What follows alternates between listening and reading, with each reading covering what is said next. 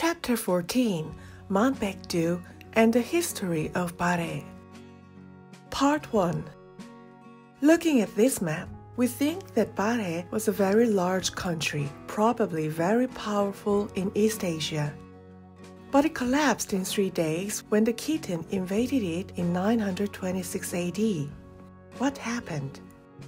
It is difficult to understand the whole process from the records, which are no more than some fragments in the history books.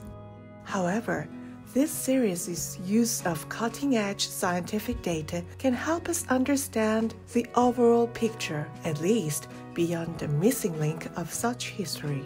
Let's look at these graphs. The graph on the left shows a schematic representation of global climate change and tectonic activity levels around that period. It is a modified part of a climate change history graph made by meteorologist Cliff Harris and climate scientist Randy Mann.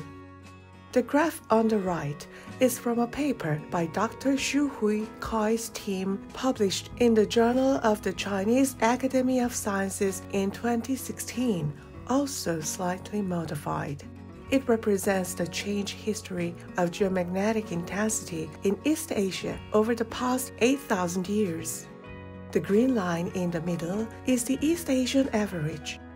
First, from the graph on the left, it can be seen that from the mid-500s to the early 600s AD, there was a period of frequent volcanic eruptions while the global temperature dropped sharply.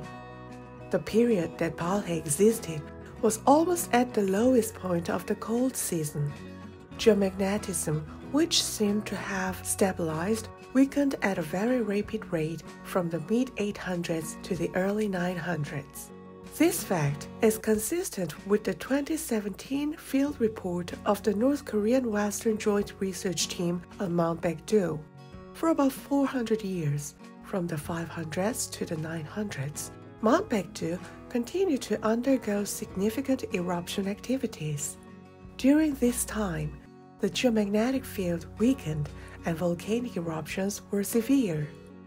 As mentioned in previous posts, the level of tectonic activity is closely related to changes in the intensity of the geomagnetic field surrounding the Earth's outer atmosphere.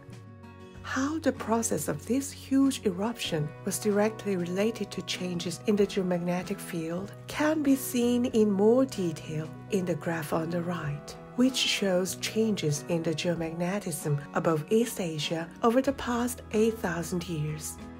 Let's pay attention to the part transparently marked with a red circle, showing the trend from the early 500s to the early 900s AD.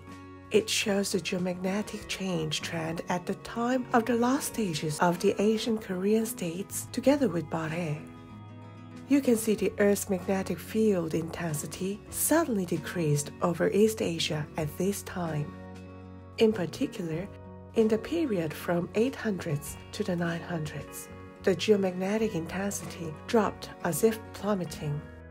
Normally, when the geomagnetic field weakens and the influx of external cosmic electromagnetic waves increases, the movement of iron components inside the Earth intensifies as a reaction to it. As a result, more magnetic energy is ejected, and the geomagnetic field is strengthened again, reinforcing the Earth's defense structure.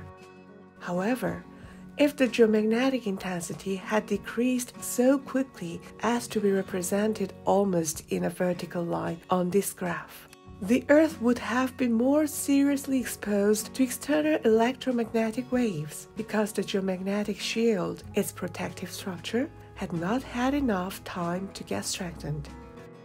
As this process continued, the underground magma passage of Mount Baekdu, which is normally resistant to penetration, gave way to the magma rising up with tremendous force. Let's infer how this process would have impacted the lives of people of Balhae. There's one thing to keep in mind. When the geomagnetic intensity drops, the inflow of strong electromagnetic waves from outer space increases, and all living things on Earth, including humans, are affected physically and emotionally. Humans tend to be caught up in negative emotions such as anxiety, fear, hatred, and competition, and all animals and plants do not grow well. As a result, crop production is reduced, and when food is reduced, humans become more sensitive and try to secure their own in a life and death fight with neighboring groups.